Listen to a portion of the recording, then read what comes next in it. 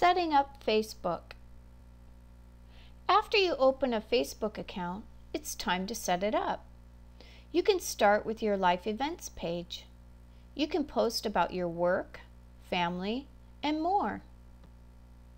When you post something, you need to choose who you want to see it. For example, if you want everyone to see your photo, you can choose the public setting. There are several choices of settings. You choose who sees your posts. You also can send and receive friend requests.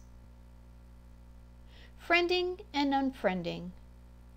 When you add a friend to Facebook, that is called friending someone.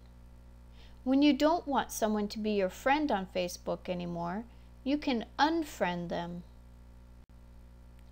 The most important thing to remember is to choose the correct privacy setting for each photo or other post. Don't forget, or you may be sorry.